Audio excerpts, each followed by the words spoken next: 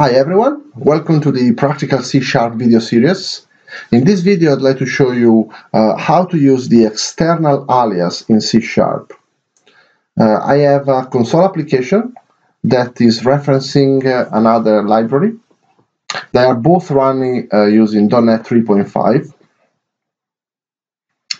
This program basically creates a task that sleeps for 1 second and return a string.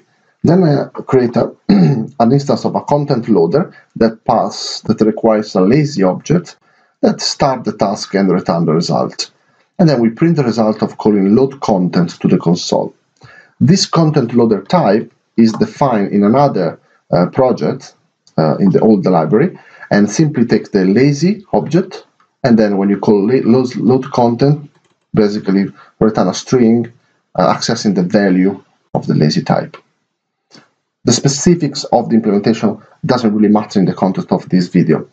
What I would like to show you is a scenario where I need to upgrade the Practical C# project to the latest version of .NET, and there will be a conflict involved.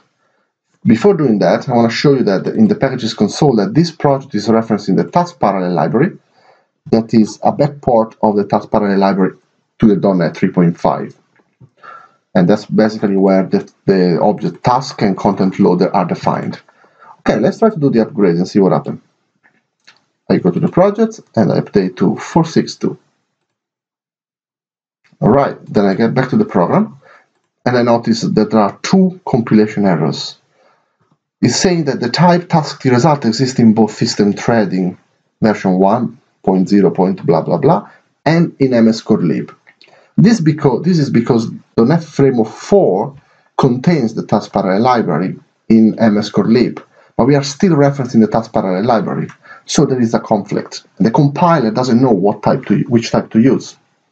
There is no way we can fix that without using a using statement, because the types actually have exactly the same fully qualified name. So how can we resolve the issue? If you go to the references, system threading is what task parallel library define. I press F4, I can go to the aliases and specify an alias for the system threading using, for example, TPL. So as soon as I do that, you will notice that this compiles, this works. And the reason is because now task is using the MS Core Lib version of task, because the other task parallel version requires to use the alias in order to access it. And as you can see here, it's saying that I can convert system lazy string defined in the MS Core Lib to the task parallel library type equivalent. And here the compiler basically say that it's not able to cast a lazy type to the actual task parallel library. We have to use the whole task parallel library lazy type because we are using an external object defining an external library that is still using the old lazy version. So we are forced to use an alias here. How can we resolve that? We can actually use the extern alias keywords in C# and say TPL. That's the same value that we set previously. Now we need to specify this alias here and saying TPL, and unfortunately we need to be fully qualified. We need to specify exactly the full path, capital S here, system. And there we go. Now it compiles, and if I run it, it should pretty much work.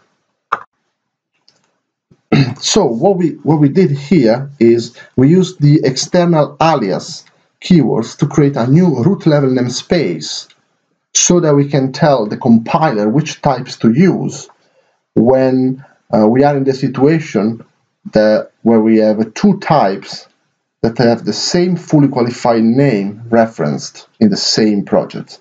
It's really, really difficult that you find yourself in this situation, but this, for example, is a practical scenario where this might happen. And there are other cases where this could happen. And you can define as many external aliases as you want. Obviously, it's not something you would do usually, but it's very useful to know this trick when you really need it.